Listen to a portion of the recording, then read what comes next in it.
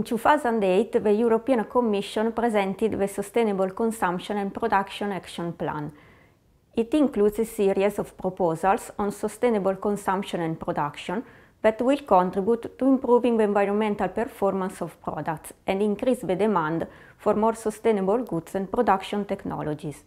But how can we improve the environmental performance of products and services? First of all, we need to measure it. In this lecture, we will see how to do this. In particular, the challenge is to improve the overall environmental performance of products and services throughout their life cycle, to boost the demand for better products and production technologies, and to help consumers to make informed choices. This is necessary to achieve the SDG 11, Sustainable Cities and Communities, and the SDG 12, Responsible Consumption and Production. How can we quantify the environmental performance of products and technologies? Life cycle assessment, the acronym being LCA, is the best framework for assessing the potential environmental impacts of products and services currently available. Imagine that you are at the supermarket to buy some household batteries.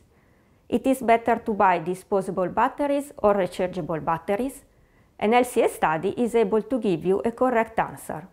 Or imagine that you are the manager of a plant that produces bricks and you want to know how to reduce the environmental impacts associated with the entire supply chain. Again, you can perform an LCA to get the answer.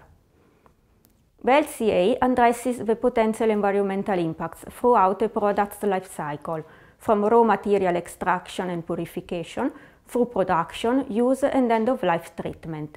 This approach is called from cradle to grave, or also from cradle to cradle, when the end-of-life treatment is the recycling.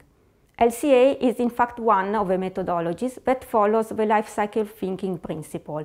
This is the concept of expanding the traditional focus from the production site to incorporate all what happens before the production, for example, the extraction of resources, and all what happens after, for example, the distribution and use of a product.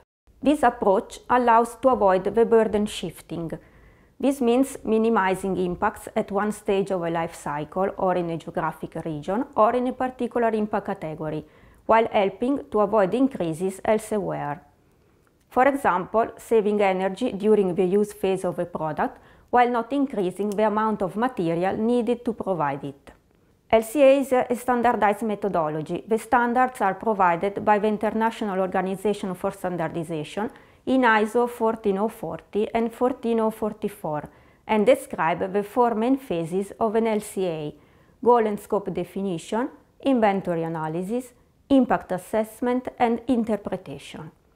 In the first step, goal and scope definition, the intended application and the reasons for carrying out the study are stated. Moreover, a precise description of the object of the study is given, together with the system boundaries and the functional unit. The functional unit quantifies the function of the system under study.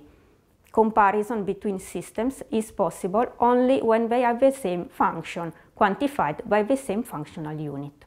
In the inventory analysis, the second step, data shall be collected for each unit process that is included within the system boundary. Data quantify material and energy consumption and production, the emission of pollutants to air, water and soil, and the waste generation. In the third step, impact assessment, you quantify the environmental impacts for the system under study by associating the inventory data with specific environmental impact categories and category indicators. Examples of impact categories are the climate change, the depletion of abiotic resources, and the human toxicity. In the last step, phase number 4, the results of LCA are summarized and discussed as a basis for conclusions, recommendations, and decision-making in accordance with the goals and scope definition. For example, the results of the LCA of disposable versus rechargeable batteries indicated that consumers should use rechargeable batteries at least for 50 times to enable a robust reduction of most of the calculated potential impacts. LCA can be applied at very different scales, for example, at product level for product development and improvement, for the integration of environmental aspects into product design, or for getting environmental labels and declarations. It can be used also at larger scale, for example, to analyze the impacts associated with the waste management system implemented in a certain region. In this case, it is applied for strategic planning and public policy making. To summarize, the LCA is used to measure the environmental performance of products, services and also very complex systems, to give recommendations to reduce their environmental impacts. In this way, each of us, as students, professors, citizens, etc., can contribute to the achievement of sustainable cities and communities.